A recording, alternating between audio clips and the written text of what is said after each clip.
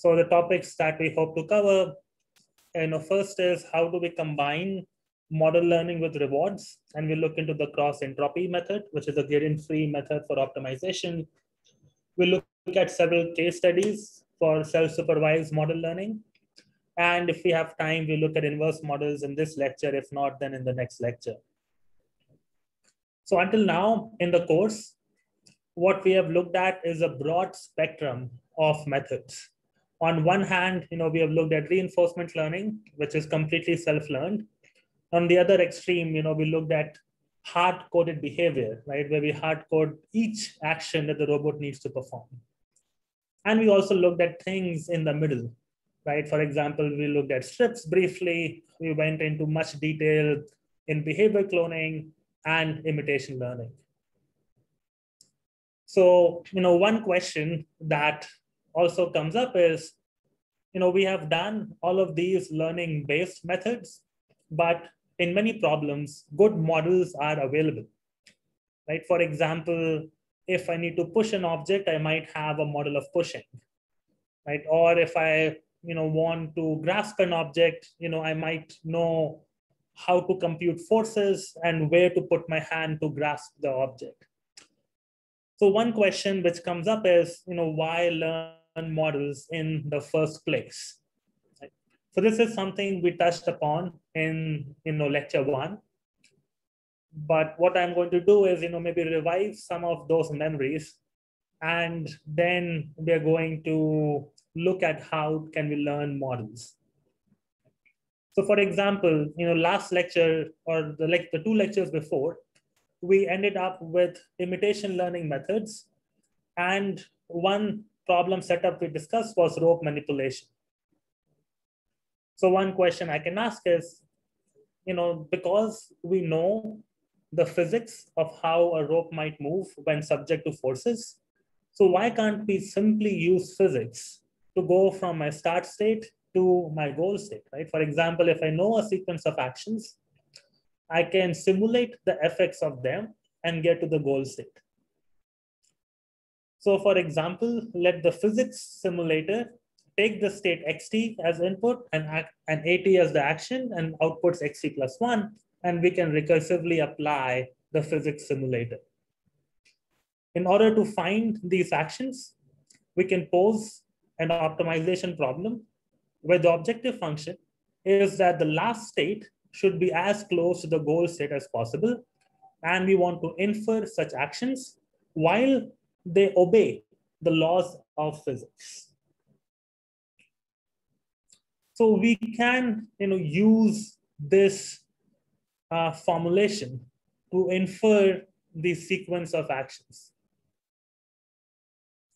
Now, this method is good because I might change the goal to something different, right? As opposed to a knot, I might have a rope in a different configuration or even a different configuration, right? And the same method should work because physics is general. But similarly, I could change my problem setup and I could go to pushing objects. And still the same method works because physics is general.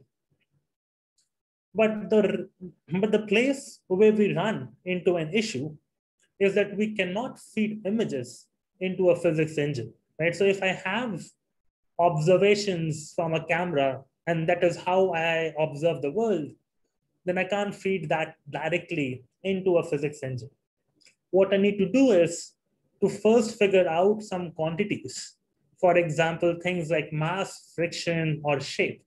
Right? Pretty much doing some form of inverse graphics, right? So that we can put them into a physics simulator because physics simulators are based on these quantities. Now, what these quantities should be, is partly a part of system identification. And one trouble in system identification ends up being that for different tasks, there are different system identities, right? For example, because the hammer is rigid, there is no need to consider non-rigid parameters, right? Whereas if you are manipulating a rope, then stiffness thus becomes an important parameter that requires consideration. But maybe, this the system ID is different for different tasks, but it is tedious, but maybe it is okay, right? Maybe someone can sit down and try to come up with a general set of, system ID, although it is tedious. But even if I could come up with that, there ends up being a second problem. And the second problem is, how do we actually estimate these parameters? So one might say, why not use computer vision, which takes an image as input and outputs these parameters? Turns out this is a very hard prediction problem. Why is that? Because, first just imagine, how will you get supervision for these quantities? I mean, with ImageNet, we were trying to classify, given an image, what category it belongs to. Like, is it a cat or a dog? Now, these are things which we can upload on the internet and get labels for, because humans generally understand what a cat or a dog or a table is. But if I upload images of objects and ask human annotators to label their mass, their friction, that is not going to go well. Right? So first is lack of supervised data to make these predictions accurately. Then second, no matter what we do, our predictions are not going to be accurate. And as we simulate forward and predict future states, as the horizon of prediction is going to increase, these errors are going to accumulate. So these two become challenges in using a completely model-based approach where a model has been provided to us. Right? Now, this is what is typically called as the classical model-based control. Now, what is a model over here? Just to reiterate, a model is something which is taking my current state and action as inputs and outputting what is going to happen in the future. So because to understand this issue in slightly more detail, let's consider an example where I throw a feather and a stone from top of a tower, and I ask a question, will the stone fall first? Now, obviously, the stone is going to fall first, which is what we know from our experience in the world. But suppose if we were to solve this problem from the lens of classical control, the way of doing this would be to first take this feather and from this, predict things like the mass and the shape and the air drag. Just imagine getting the shape of this feather correctly. It's a hard problem to solve. And therefore, if these parameters are not accurate, maybe my time to fall is also going to be inaccurate. Now you might say, well, I'm fine with approximate shape, but what should that approximate shape be? For example, you might say, well, I can approximate this feather with maybe an oval or maybe a cylinder, and that is all right, that is sufficient. But if I were to now go and grasp an object, then approximating it by a coarse shape is not going to work, because for grasping, I really care about the fine details of the object. So, we run into this issue that, either our predictions are inaccurate, and if we try to define them in a way where approximations work, then approximations are very task specific. On the other hand, we could, from our experience, have a model which says that things which have furry texture tend to fall slower than things which have, like solid texture or which look like a stone. Now predicting the texture of this object is easy from a computer vision standpoint. Right? That's what most object classification methods end up doing. They're doing some form of texture classification.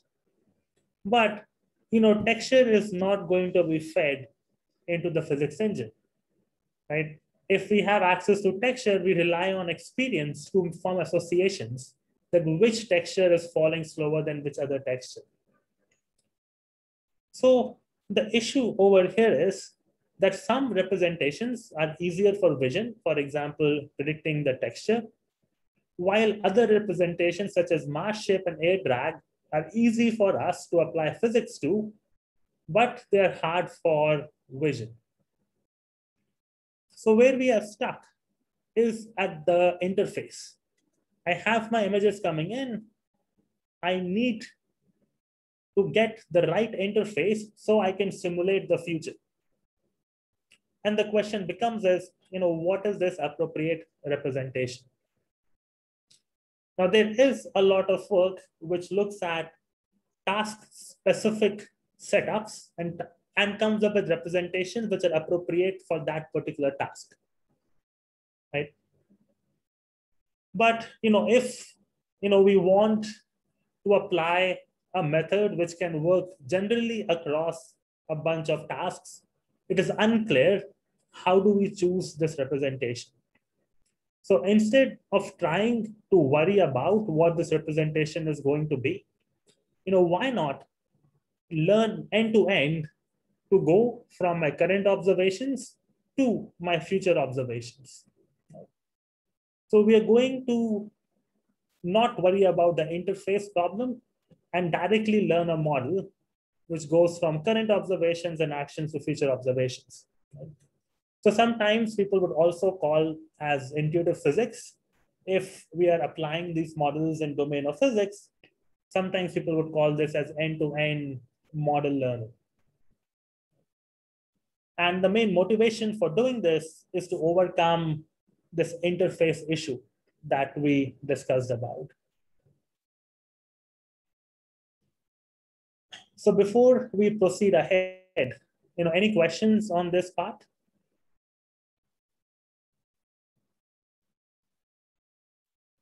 I see nothing on the chat. So feel free to interrupt if you have a question. So this part we covered before also. So maybe you're already familiar with this. For the next question, is how do we learn such models and how do we leverage these models for control? So we talked about a physics problem, but there are many other problems where models are just unknown, right? For example, if I'm looking at the stock market, we really don't have a good model of how stocks are going to behave, or a good analytical model of how stocks are going to behave. Many times, if I have an industrial plant, we don't have a precise model. Or many times, even in human robot interaction or in manipulation, the model ends up being unknown.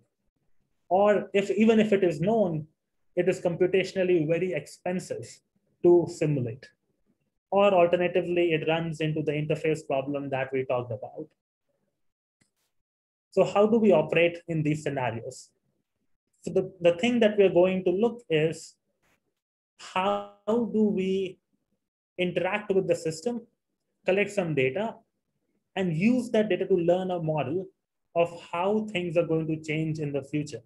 And then we're going to leverage that model for control. So to put things concretely, what we want to do is to maximize the sum of rewards. My reward is a function of my state in action. And I have a dynamics model which says, given the state and the action, predict the future state, but this is unknown. And a job is to infer the actions. Now, because this model is unknown, we are going to approximate it with f hat. Now, how do I learn f hat? I'm in a state. I take an action. Suppose initially, because I have no information about the task, I might just end up taking a random action. And if I take a random action A in state st, I will end up at st plus 1, and that becomes my triplet for learning the model. Right? So I can pose my prediction problem as given st and at, predict st plus 1, and I can take the L2 loss between st plus 1 and s hat t plus 1, right, to learn the model. So once I have this model, right, I can, I already know what the reward R1 is going to be for my state one if I take action A1. But what about rewards in the future? So instead of actually taking these actions in the real world, what we can do is to imagine where these actions are going to lead us in the future. Right? For example, I can simulate that if I take action S1 and A1, I will end up in state S2, right? And I can use this to compute the reward. Similarly, I can apply this function f recursively to predict future states and thereby also compute future rewards. So if G ends up being differentiable over here, which means the reward function is differentiable, and because we learned f hat in a parameterized form, this parametric form is also differentiable, which means that the relationship between actions to rewards is given by a differentiable function. So now, in order to infer actions, we can simply make use of backprop. Right? What do I mean by backprop? I can find gradients with respect to the actions, right? And optimize actions using those gradients. So I can say maximize sum of rewards. The mapping from rewards to actions is differentiable. Therefore, I can use backpropagation to find the optimal set of actions. Does this make sense? Any questions on how we could use a learned model to infer the actions if my function G is differentiable?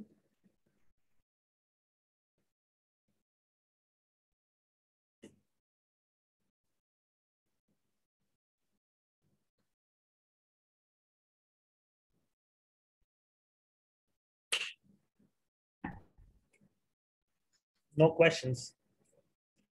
So maybe let me ask you a question. So what happens if G is non-differentiable?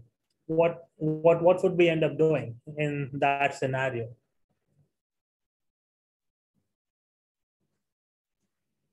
Any suggestions from anyone? I'm going to open the chat window.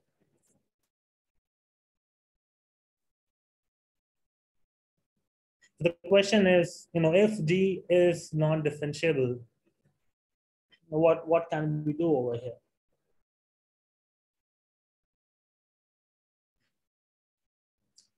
So one suggestion which comes up is we can do non-gradient based optimization. Yes, so that is one possibility.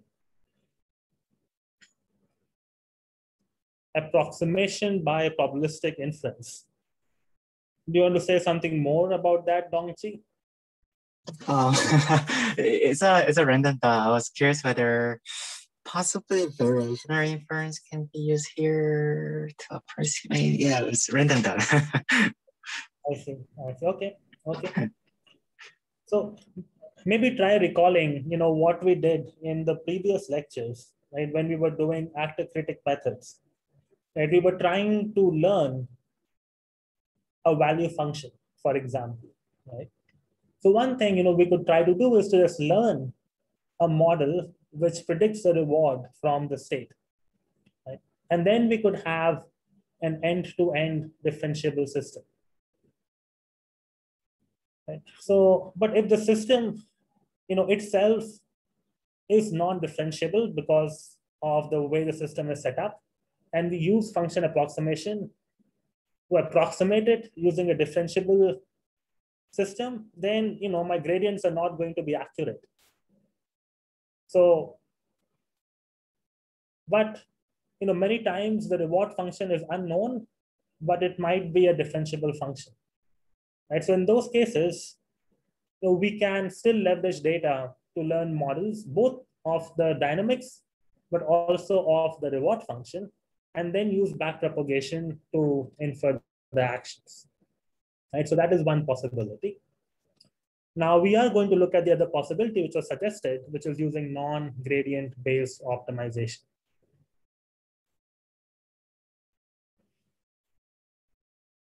Okay. So one challenge which ends up happening in building the kind of system that I just described is that I am recursively applying the function f hat to predict the future. What can happen is my small errors, which might be there in f hat, can accumulate over time. Therefore, my predictions, which are far ahead in the future, might be inaccurate. And this is what leads to long horizon planning being challenging.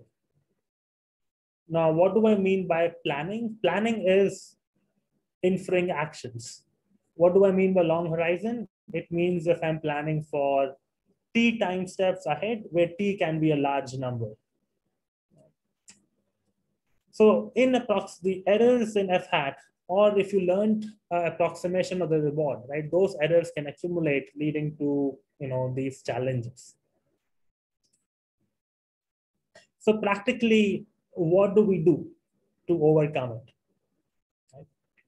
So one thing we do is, instead of planning a solution to the entire problem, what we do is we plan for h steps, execute one step, and then replan for h steps in the future. So this is known as the receding horizon control. So what I'm going to do is I'm going to have my rewards R1 to RH for h time steps.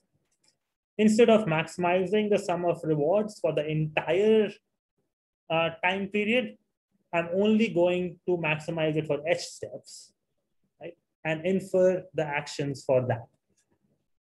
Now, this is a way for me to trade off, in approximations that, or errors in approximation that I have in learning f hat, right, with whether I will find the right solution to the problem. Right? So recall, a similar trade-off was happening with discounting. Right? So discounting at some points helped us make the bias variance trade-off, but it also meant that it changed the MDP that we were solving. Right? Just to bring back a memory of an example that we saw. Right? We saw this example of a cheetah. And if we made the discount factor to be very small, the cheetah could run very quickly for one step, but it could run in an unstable way, so it falls down very soon. So discount factor was small, that would be the optimal behavior, right? So like the similar, in a similar, so this receding horizon control of planning only for h steps has a similar effect. We modify the problem, so there is a chance that we are solving a different problem than what we intended to solve. But it also ensures that we will not accumulate too much error and therefore be able to find a good set of actions. So it's a similar trade-off that we discussed.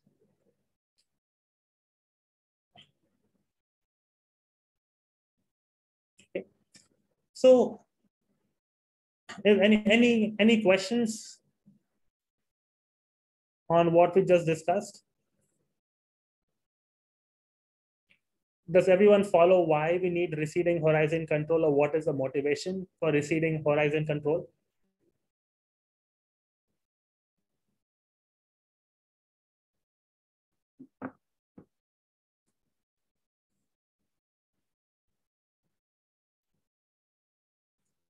Okay, well, let's move ahead. And if there are questions, let's bring them up. So now let's look at, what are, the possibilities of trying to figure out actions, right? The one thing that we discussed was backpropagation, but that does not need to be the only way. Essentially, to solve a h time step problem, what we need to do is to propose an action sequence, an h step action sequence. So suppose if I propose one action sequence, I get a reward of R1. For the second one, I get a reward of R2. Then if I produce the nth one, I can get Rn. And I can simply choose the sequence which leads me to the highest reward. Then I'm going to execute the first action.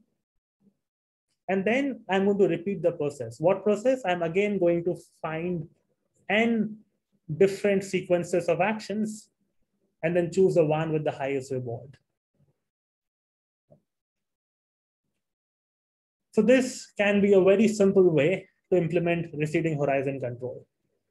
Right? The other way is, instead of proposing actions, you use backprop to find one sequence of action. Right? Both of them are valid ways of approaching the problem. But let's for a moment, consider this approach of proposing action sequences. Now, the benefit of proposing action sequences is that we don't need G or even F hat to be differentiable, because I don't need gradients to evaluate or to find the actions, right? So I can just propose actions somehow and then evaluate which one of them are good and then make the choice. But this leads to a question: what action should we propose in the first place? The simplest thing is to perform or to propose a random sequence of actions. Now, for any reasonably complex problem, random search is not going to work. Right? We are unlikely to find a good solution by just proposing a random sequence of actions. Now, there are better versions of doing random search. One of them is genetic algorithms. And there are some other methods, one of which we look into is the cross entropy method. This is also like an evolutionary strategy method. So think of that: if things are differentiable, I can do gradient-based optimization. If things are non-differentiable, I can do non-gradient based optimization. Simplest way of doing this is random search. And then there are some more advanced algorithms which are better than just doing random search. And we will look at one of them. And the one we're going to look is the cross entropy method. Before we get into the cross entropy method, any questions on receding horizon control?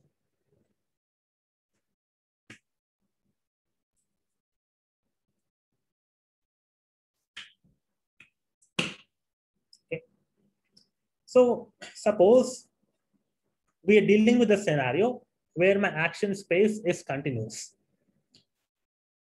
In that case, what I'm going to do is to sample a sequence of H actions from a normal distribution, which has mean mu and covariance sigma. Right. And these parameters mu and sigma constitute the sampling distribution. And we are going to update these parameters with time. So we can start with some guess, maybe mean 0, covariance 1, and sample actions with that. Now, once I get these actions, I can use that to evaluate the reward. And we can sample, say, n sets of H actions each. Out of these n actions, we can choose the top j. Now, these top j might be called as elites. Now, what I can do is I can take these top j sets of actions and update my parameters mu and sigma to increase the likelihood of the top j actions. So I can perform maximum likelihood estimation, and I can weight the maximum likelihood estimation. Like for each sample of actions, I can weight it by the reward. Now, once I get this new set of parameters, then we are going to again generate n sequence of actions and keep on repeating this process over and over again. So, we can try to write it down algorithmically. Out of these n actions, we're going to find the top actions, which is, the top j. Using this, we are going to update my mean and my covariance matrix.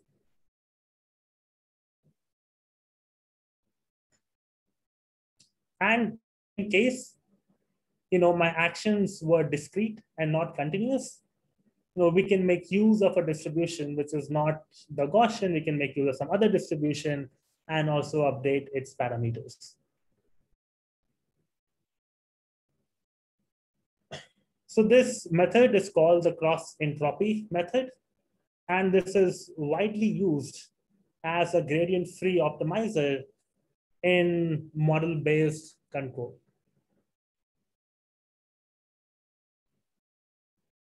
Any questions on the cross entropy method?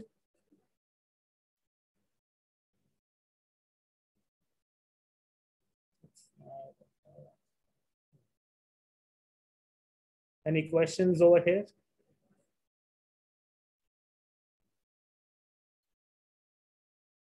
No? Okay.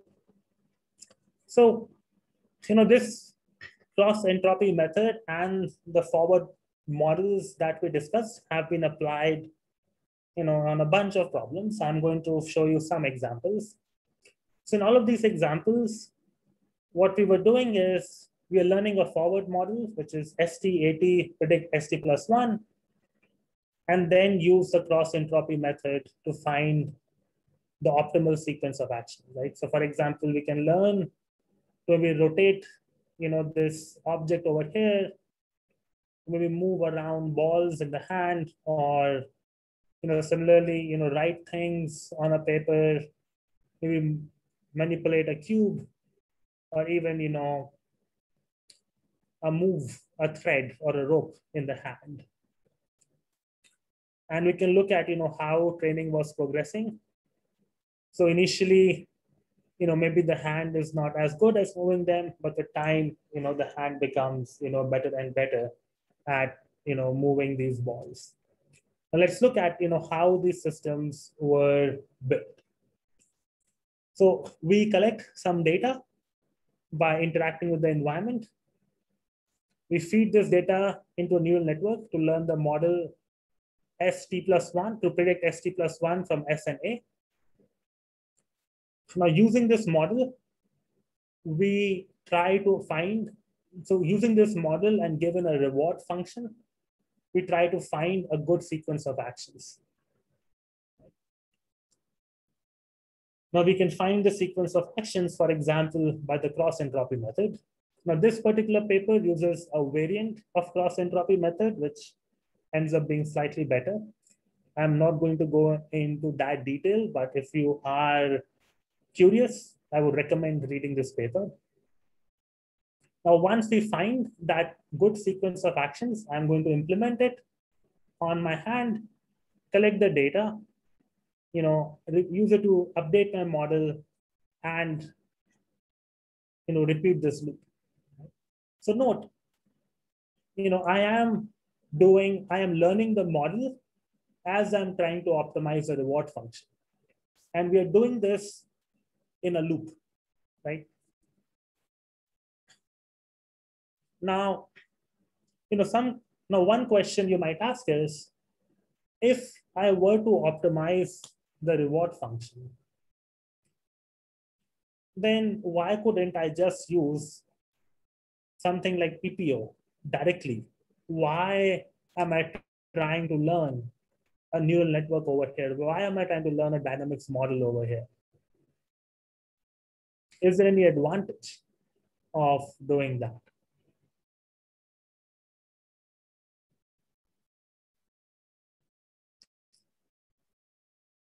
Does anyone wants to, take a guess or shout out or comment of why, we should be learning models?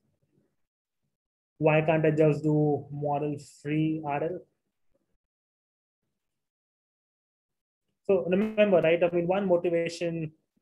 So okay, let us pop out a little bit, right? So, we discussed about reinforcement learning, and some challenges that we found in reinforcement learning were that it is task specific. It ends up taking a lot of data. right? And things are not differentiable, and therefore we have to rely on reinforce, which has high variance. Then in classical control, we have models. We can use those models, differentiate through them, and find the optimal actions, right? So we don't have to rely on reinforce to find us the actions. But then we found that there were issues in having models which work from raw sensory observations. Or sometimes we just don't have a model because the system is complex, for example, the stock market. So now in those setups, we might want to learn a model so that we can use more data efficient strategies to find the actions, right? So one strategy could be to take gradients to find the actions. Right? The second perspective is that suppose the reward function is actually sparse. So in that case, unless I hit the reward, my model-free algorithm is not going to learn. Because unless I get the reward, there's going to be no gradient. If there is no gradient, we are not going to update our parameters. If the parameters are not updated, that means no learning is happening, right? In contrast, even if I don't get any reward, by any state action pair that I produce, I can leverage that data to improve upon my model, right? So in case I'm not getting the reward, I'm still using that data to learn a model. And this model can help us predict rewards in the future, and therefore ends up being helpful in doing action selection, right? Versus like if you were to think about just pure model free RL, you're just predicting one action at a time, and you're not really forecasting future states at all.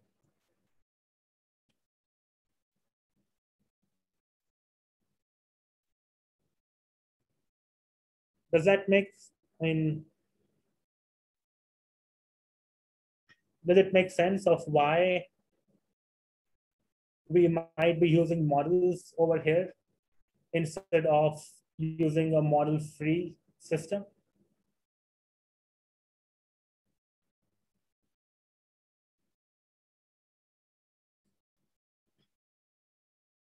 So maybe I will just summarize. I think the two takeaways is, one, we can leverage more efficient optimization-based methods if everything ends up being differentiable.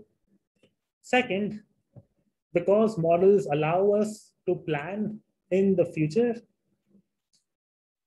once my system starts hitting the reward by random exploration it is doing, then it can leverage the model to better select the actions so that it can reach the reward more often, more quickly. And turns out that this is also empirically true. For example, I'm showing you the like three or I guess like two tasks that we previously saw. One was a handwriting task, and one saw was this ball manipulation task. So the green line is what their method is, which is learning the dynamics model and then using a variant of cross entropy. And you have SSC and natural policy gradients given in blue and red. So what you end up finding is that this model-based method can be much more sample efficient, right? As you can see from the x-axis, but also they can be better. Now, if you're interested in what were the reward functions, I've just mentioned it. Feel free to have a look at the reward functions used for this task. Just to note, these tasks were not from vision observations, but these tasks were from actually low dimensional state information, right? For example, the orientation of the cube, is known. The location of the fingers is known, but the dynamics are still complex because there is contact involved. So if you don't do robotics, don't worry about these reward functions and what is the state representation. I think your takeaway should be that if you can learn a model can help you be more sample efficient than a model-free system. And the same methods were also applied to these mini robots or small robots which are moving around over here. Right, so these robots initially when they start off, they just move their legs randomly, but by the end of training, they end up learning how to walk on these trajectories. To summarize this part, so what we looked at a method is where we collect data, we learn a model, given a reward function, we can find actions. So let's call this method A of doing model learning. And now, I have a question for everyone, or a poll for everyone. And now we can probably see the poll. And the poll is, which of the following is true about model learning using method A? Right? Option 1 is that the learned model is generic and can be used for a wide range of tasks. And option B is this model is specific to a single task.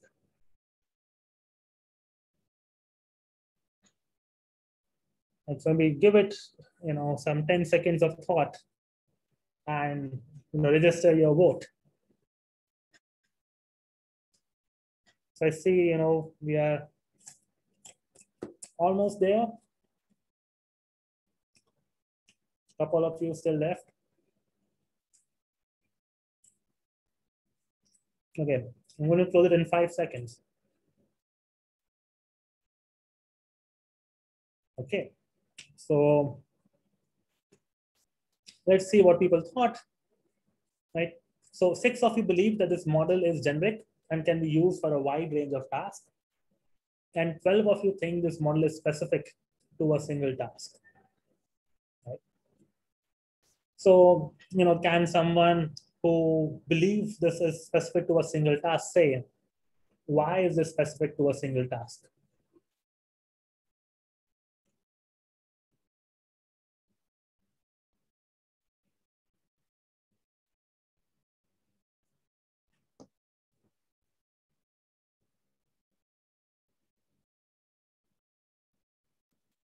Or was this, a guess that this is specific to a single task? Or maybe, someone who said the model is generic and can be used for a wide range of tasks can say out, why do they think that the model is useful for many tasks?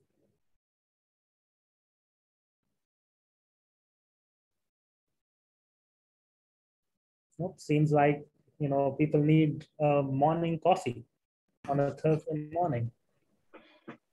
I thought it might be dependent on the assumption we're making on the collecting data, such that I think if we collect the data from the multiple MDPs, then I think there is a possibility that it might be generable to the multiple task. But I think if the collect data is from only one MDP, I thought it's only from one task only. Okay, that's a fair point, that it depends on how we are collecting the data. I think that's a good point. So over here, what we are doing is we are collecting data which is being influenced by the reward function. Like, why is that? Because we have some data to begin with. We learn a model with that, and then we find actions which maximize the reward function, and then we add those actions back to our data set. Right? So we are collecting data which is helping us maximize the reward function. And therefore, the distribution of data that we're going to see is going to be specific to the reward function that we have. So although you might think, learned models are generic, that they are predicting ST, that from given ST and AT, they can predict ST plus 1, which they are, but we are not uniformly sampling the data. Right? We are sampling the data which is specifically trying to optimize the reward function. So in contrast, consider method B. Suppose in method B, what I do is I collect an initial data set. And suppose I can collect this initial data set by doing a lot of random actions. Then I learn a model, and then I try to find actions which optimize this model. And for this, we have a new poll for this particular method, which is method B.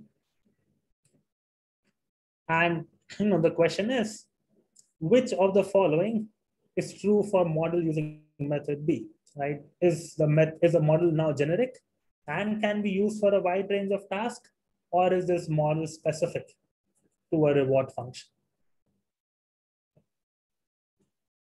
So when we give it, 10 seconds of thought, and then we'll look at, what people think.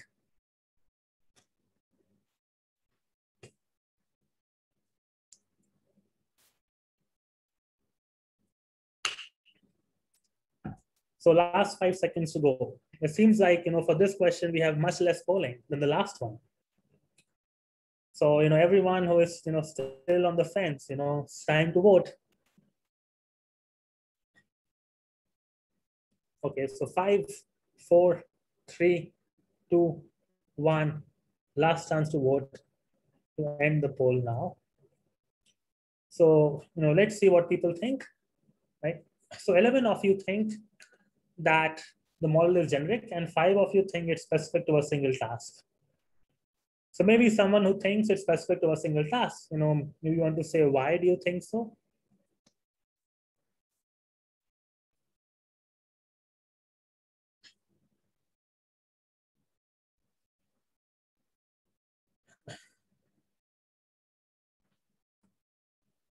Nope, no response to that. So, one reason why you might believe that this is specific to a single task, or so this is generic and can solve many tasks, is because my data set doesn't depend on the reward function, right? So if, I could collect a data set which, spawns the entire state space and then learn a model, then of course, this model is generic and can be used for many, many different tasks by just changing the reward function. But, in practice, we cannot span the entire state space.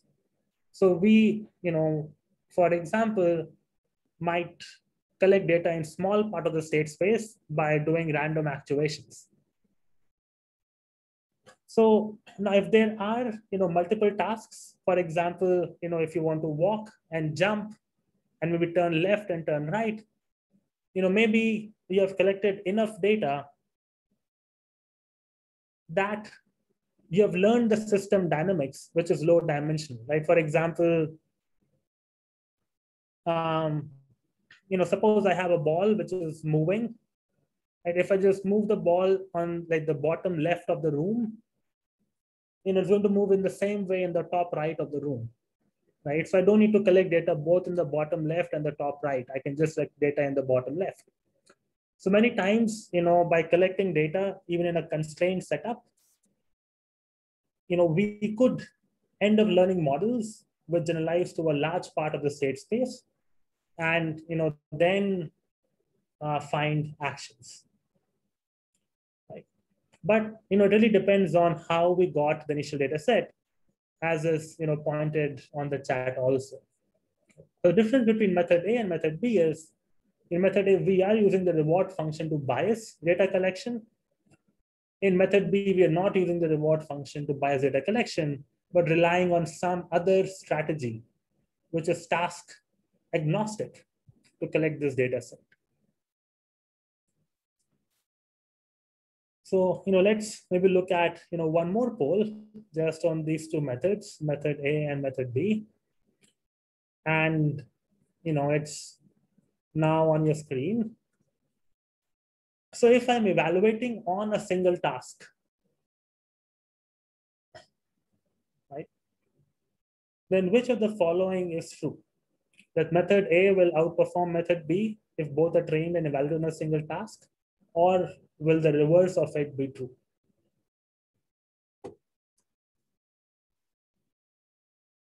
So maybe give it, 10 seconds to think and answer.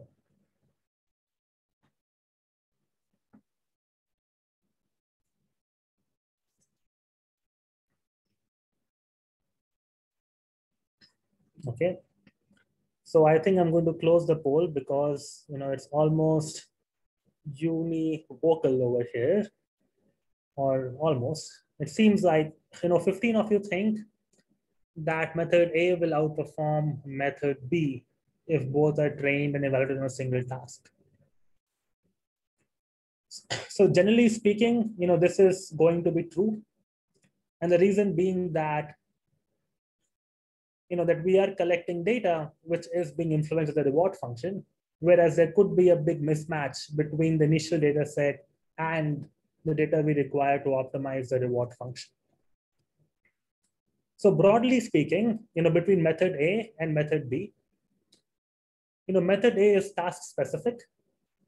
There isn't really a covariate shift problem if you are considering that one task, because, suppose you collect, you produce a sequence of actions, right, for which, the model is not working well, right? You can always add them back and update the model, right? So because of this loop of optimization of actions and learning of models are happening simultaneously, we can overcome the covariate shift problem.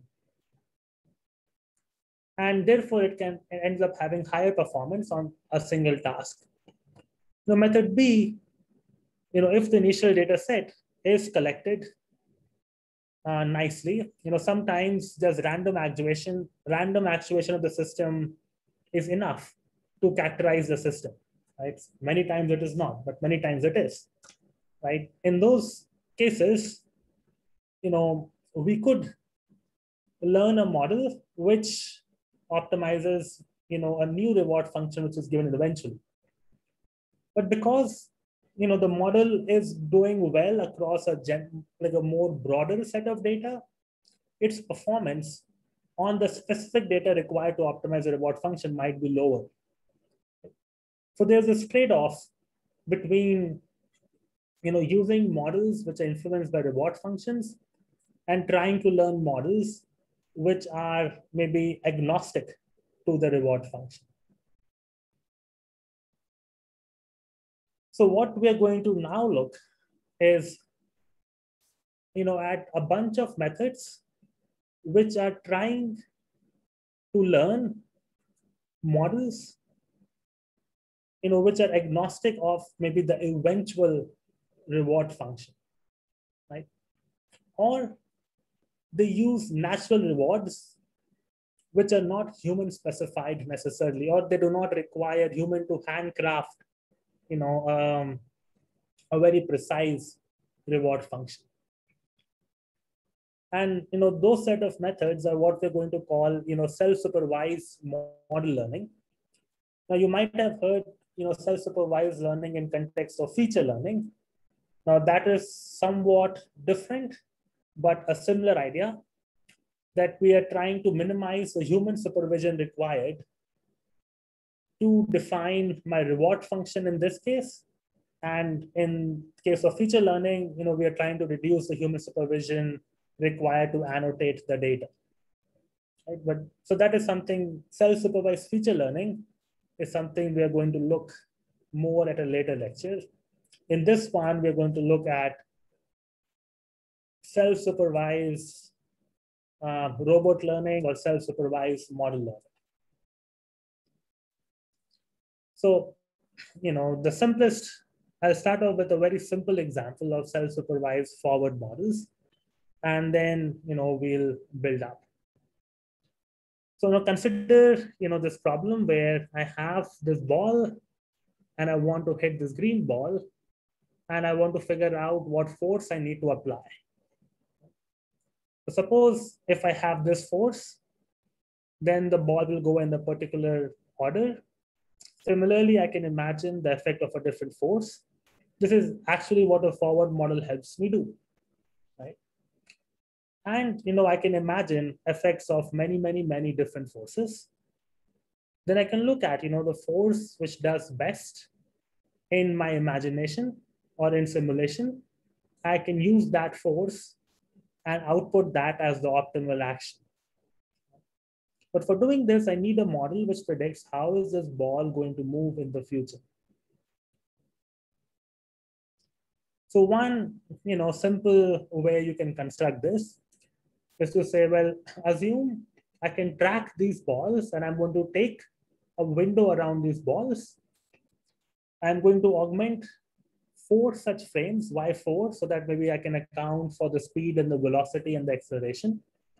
Pass them to the CNN, have force also as input, pass this to an LSTM so I can keep track of how the ball has been moving, and then predict where the ball is going to be in the future. Right over here, we are taking the images as inputs and predicting the velocities of the ball. This helps us predict where the ball is going to move. So for example, if your ground truth motion of balls are given on the bottom row, where dark means it's earlier in time and light means that it's moving forward in time. So you see that, if you apply learning techniques, we can learn or model collisions which are happening with walls, right? And on the right, what you can see is a trajectory coming from a physics simulator. On the left, you can see a trajectory imagined by the model. So what you would notice is, sometimes the ball will kind of jitter around and move, but we can model collisions fairly well. Right? Now this problem, becomes much more extreme when you end up having 3 balls. So look at the kind of interactions that end up happening, which are unrealistic. It's almost like there is some magnetic force in play when the balls come close to each other, but when they're far from each other, things look reasonably fun. Right? So, why am I showing you this? Just to illustrate that a simple setup where, I can just hit the balls, I can apply forces, and I can learn models, and then I can leverage these models for any reward I can be given, or any task I can be given, right? For example, one task could be hit another ball. Another task could be, put this ball in the side corner, right? Once I have a model, I can perform those tasks. And other thing to realize is that even on this simple task, the models are not perfect, especially as, the number of balls increase. Now,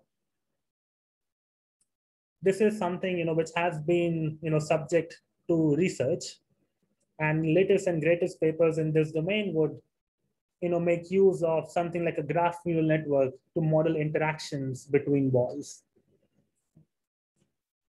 So one question which I have is, is this model trained in a supervised or an unsupervised fashion?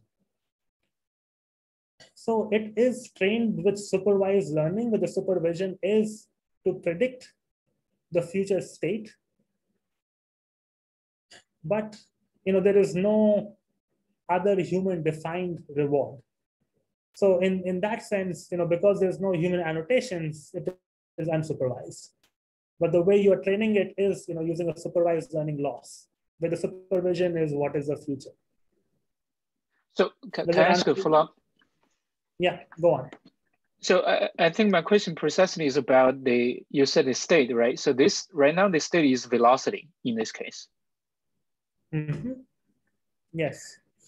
Okay, so is that possible to use actually just the kind of unsupervised fashion, like you just want to use the image as the Lex state. So instead of know precisely where the ball or velocity is, so I saw some kind of model learning in that fashion as well. Yes, so we will come to it very shortly. I see. All right, thanks. Yeah. So over here, when I was talking about maybe unsupervised, what I was talking about is there is no reward function that you're trying to optimize, right? And sometimes, I think there's some technology in computer vision which is mature. For example, object tracking is somewhat mature. So in some situations, you could use that. But as you're saying, many situations you want to, directly work from images. Yeah. Right. Exactly. And we're going to look at that. Right. I mean, there are pros and cons of both of those things. I see. Yeah. So wait for maybe a few slides or maybe the next lecture, and we are going to answer that question. So, as was pointed out, I mean, over here, this is a simplistic setup, and we were assuming things like, I have access to the velocity of the balls, right? Instead of doing that, maybe what I want is, for my robotic systems to explore their environment, for example, by trying to push objects, play around with ropes or just move around in the office, and all they have is access to images, right? So they have images coming in, they perform an action, and they get the next image. So what do we do in these setups, right? So for example, I have that image, I perform an experiment, which is conduct an action or execute an action in the real world. We get a new image, right? And we have this triplet, xt, at, xt plus 1, from which we can learn a model, right? Now, and what kind of models, right? I mean, we have been discussing about these forward models, which predict what is going to happen in the future, right? So one choice of what is going to happen in the future is to predict this image exactly pixel by pixel. And this is what we're going to call forward models in pixel space. And there has been, a bunch of work in this domain, for example, these references down here. So, one example is this work, which was coming out of Google Brain, where, we were pushing objects, and this robot is pretty much executing random, it does the push in a random direction by a random amount. It is unaware of what objects might be present, right? It gets an image, it says I'm going to do an action, it does an action, and that gives us data. And then we use a combination of just what we saw, CNN plus LSTM. A version of CNN plus LSTM is also applied, but now instead of predicting velocities, as was there in the previous case, we are outputting images. Right? And if you see, this is what the model ends up predicting. Right? So here are predictions of the model when we are applying actions. So now, how do we use this model? Right? So suppose here's an object that we want to push. The user is going to specify a goal, right? For example, he clicks and it is the green point. So I want to move the red point to the green point. And then the robot executes, this push over here. So what is the robot doing over here? Right?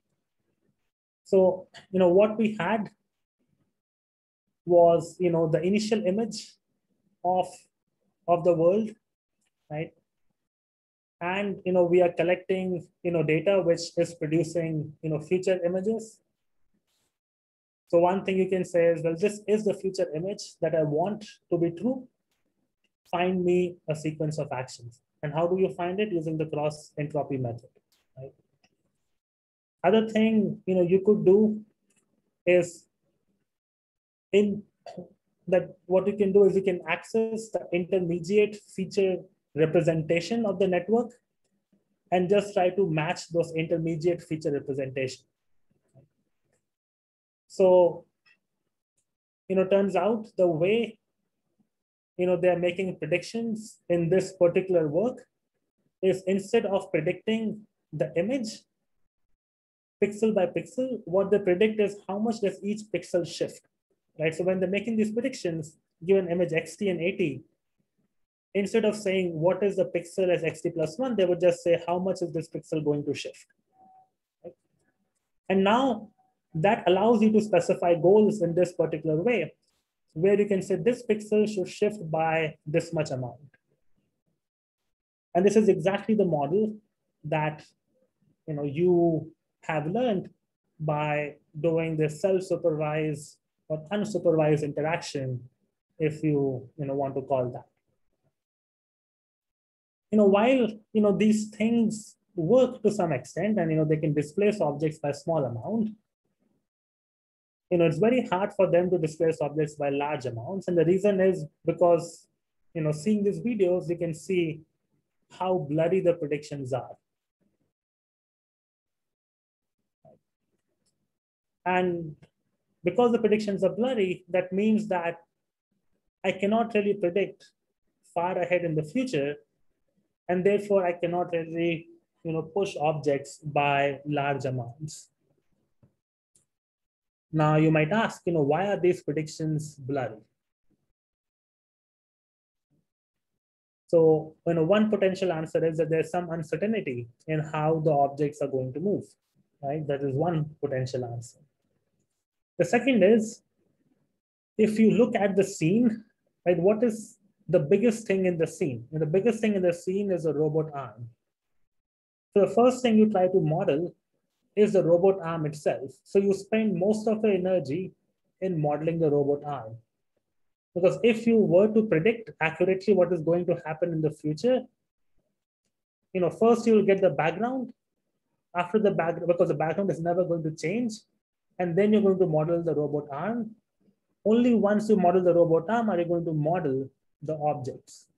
Right? And because objects are smaller than the arm, even if you don't get the objects correct, your loss function is not going to be that high. Right? So that is a potential disadvantage one ends up having when trying to directly predict the images, that you are unable to prioritize what is it that you care about. And for example, over here, we don't care about the motion of the hand, but what we do care about is the motion of objects. So,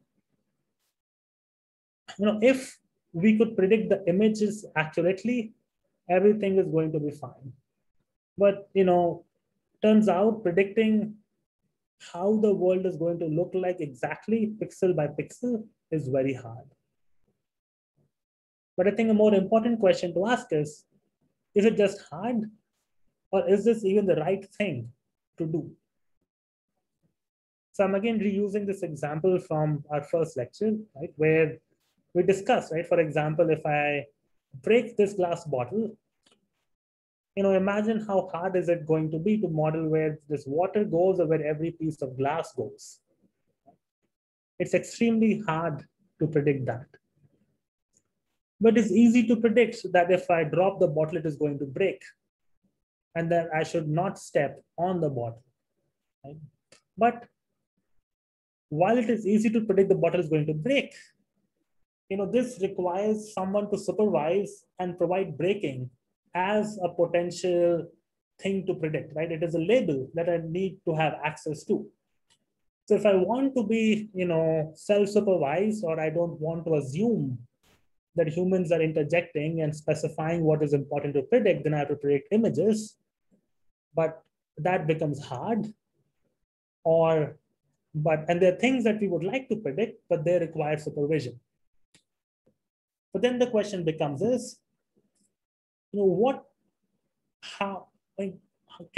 we do better than predicting images pixel by pixel, but learn some good representation of the image that we can make predictions in?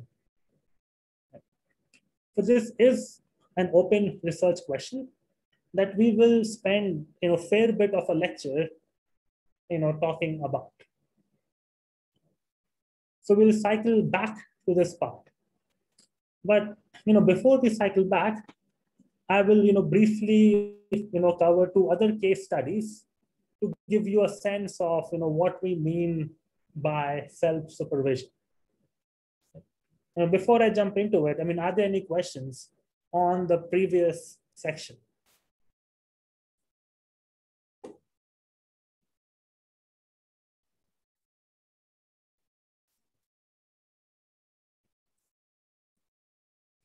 Nope.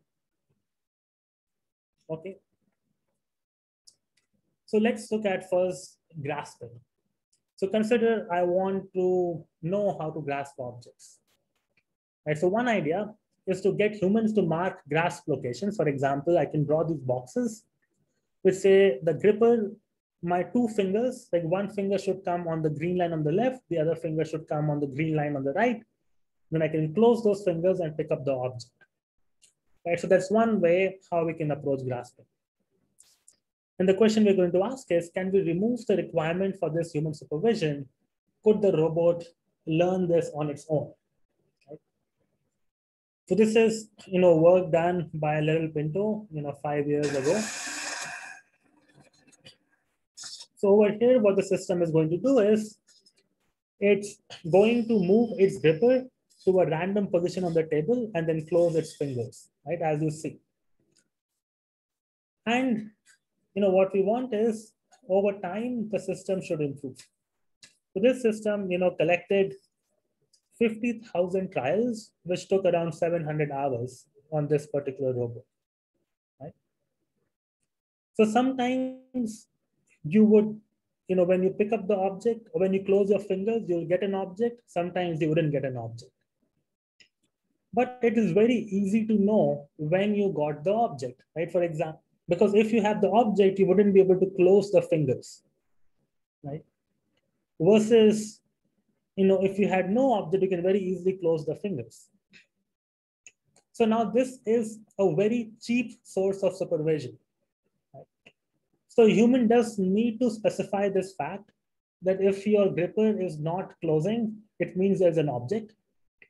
But imagine how much simpler that is to provide these kind of boxes for each object. So over here, there's a very simple heuristic that allows us to collect large amounts of data and then improve the system. So let's look at this this problem in more detail. So over here, I'm just telling you how do we verify graph success, right, which we just discussed. And these kind of signals, if you can generate, are typically what people refer to as self-supervisions, things that we can predict, which help you perform a task but are very, very cheap to get. Right? For example, knowing whether just trying to close the fingers and the fingers don't move, that's pretty cheap supervision. So, how was this method working? You get this, image. Now, there are two things you could do. One thing you can do is I'm going to place the gripper anywhere in the table. Other thing you can do is, you can use some object detectors to detect where the objects are and constrain the gripper just to move over them. And I can approach the object, close my gripper, and verify if I got the object or not.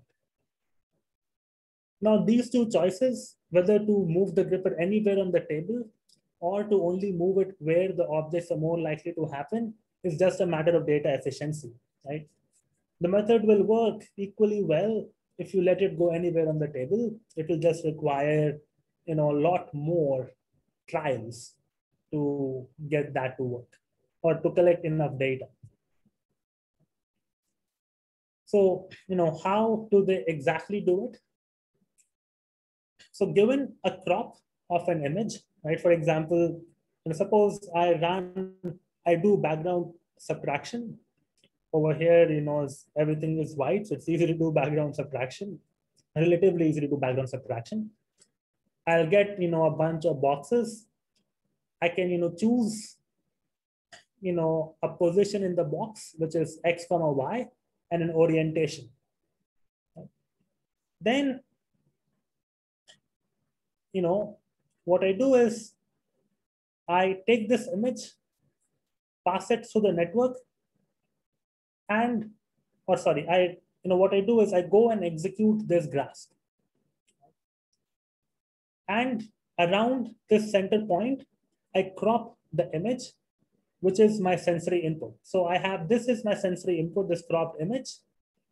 And I'm going to execute a robot action which goes through this position X, Y, and attempts to grasp at theta, at angle theta.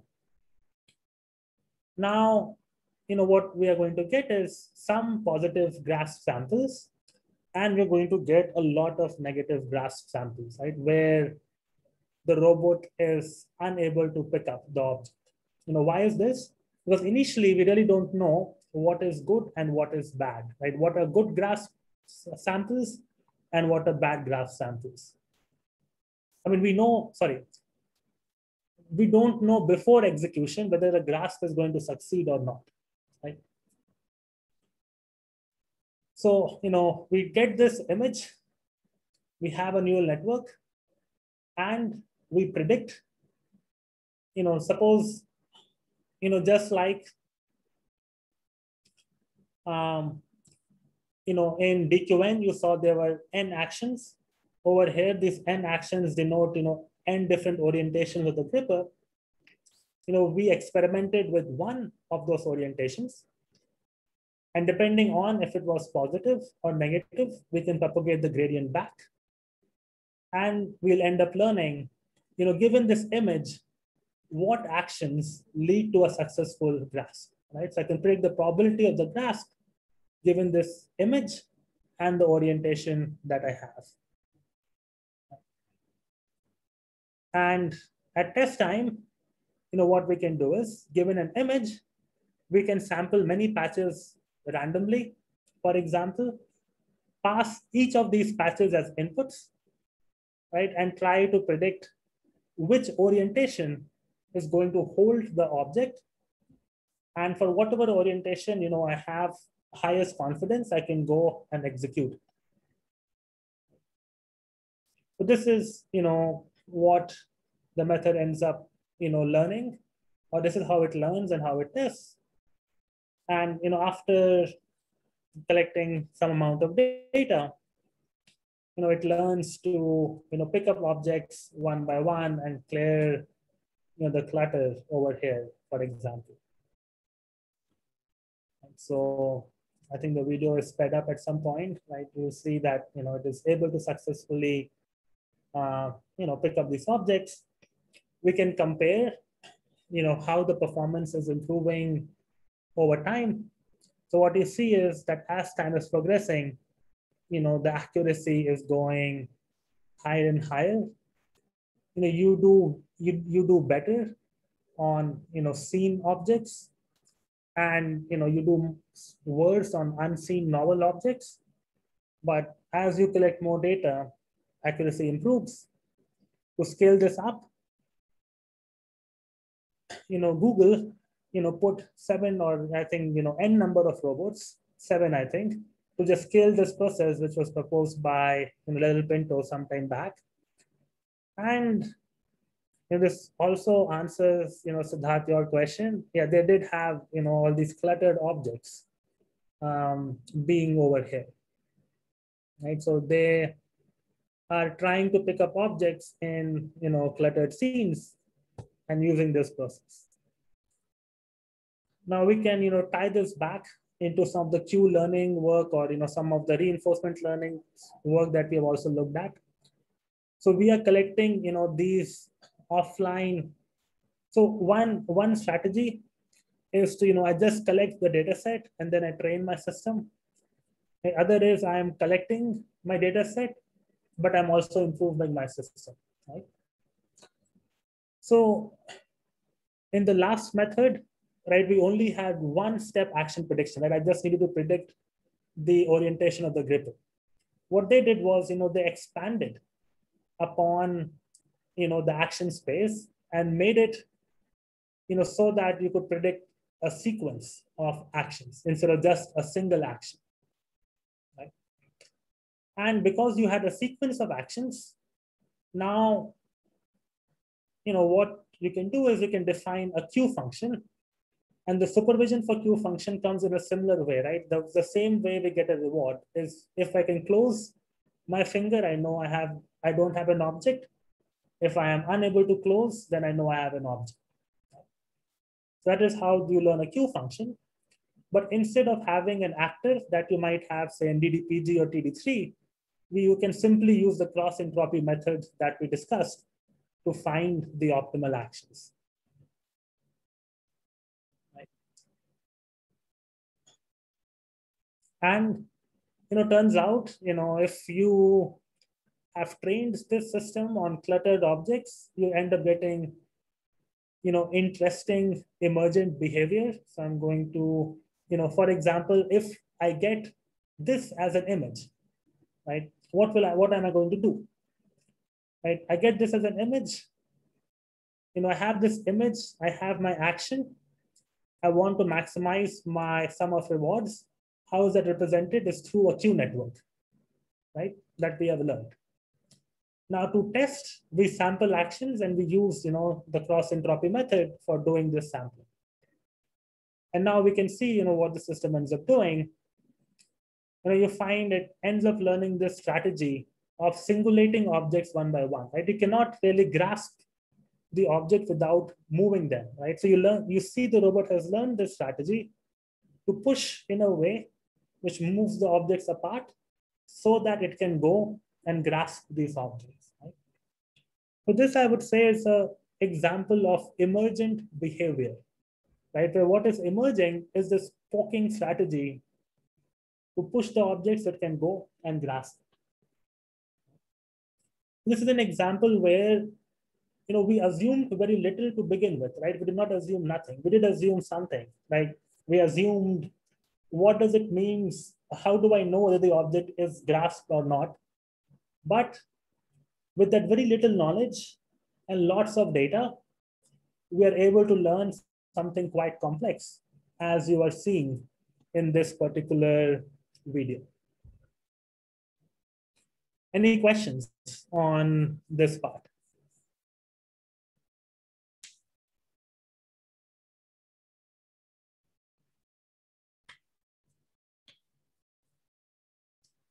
Nope. Okay. So I think we are almost out of time. So I am going to end the lecture right now and take any questions anyone might have, and we can continue on self-supervised learning and model learning next time. So there were two lectures, separate on model learning, self-supervised learning. I think I'm going to do it where they're crisscrossing each other, because I think you will probably get a more holistic perspective that way.